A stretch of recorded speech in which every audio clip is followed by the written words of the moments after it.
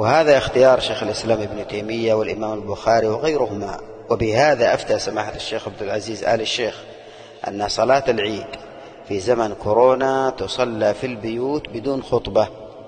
وقالت اللجنة الدائمة برئاسة الشيخ عبد العزيز بن باز رحمه الله: ومن فاتته صلاة العيد وأحب قضاءها استحب له ذلك فيصليها على صفتها من دون خطبة بعدها.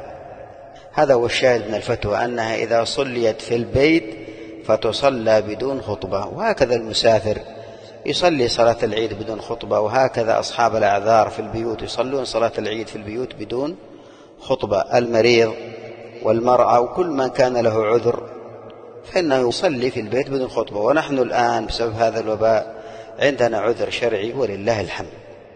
والخلاصة في صفة صلاة العيد الصحيحة في البيوت كما يلي: أولا، تصلى بعد طلوع الشمس بربع ساعة، تنتظر ربع ساعة منذ أن ترى حاجب الشمس حتى تظهر الشمس، انتظر ربع ساعة ثم تصلي. هذا أولا. ثانيا، تصلى بدون أذان ولا إقامة، ما في أذان وإقامة إلا للصلوات الخمس والجمعة فقط. ثالثا، يجهر فيها بالقراءة، القراءة جهرية وليس سرية. رابعا، يقرأ في الركعة الأولى الفاتحة وسبح، سورة السبح إذا كان يحفظها، وإن لم يحفظها يقرأ ما تيسر بعد الفاتحة.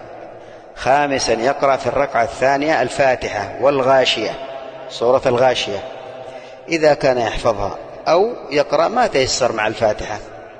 سادسا، يكبر في الركعة الأولى 7 تكبيرات مع تكبيرة الإحرام قبل قراءة الفاتحة. هذا مذهب الجمهور وهو الصحيح.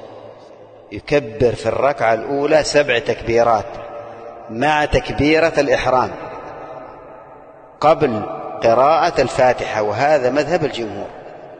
سابعا، يكبر في الركعة الثانية 5 تكبيرات غير تكبيرة الانتقال، يعني التي يرتفع من السجود غيرها، 5 تكبيرات غير هذه. يكبر في الركعة الثانية 5 تكبيرات غير تكبيرة الانتقال قبل قراءة الفاتحة. هذه التكبيرات يسموها تكبيرة الزوائد قبل قراءة الفاتحة عند جمهور أهل العلم. ثامنا، يرفع يديه مع كل تكبيرة، وهذا مذهب الجمهور، يرفع يديه مع كل تكبيرة، يقول الله أكبر ويرفع يديه. تاسعا، ليس هناك ذكر يتخلل التكبيرات الزوائد عند جمهور العلماء، ورجحوا من العلماء المعاصرين ابن عثيمين والوادعي وغيرهما. يعني لما تقول الله أكبر وتسكت هل في ذكر؟ لا، ليس هناك ذكر.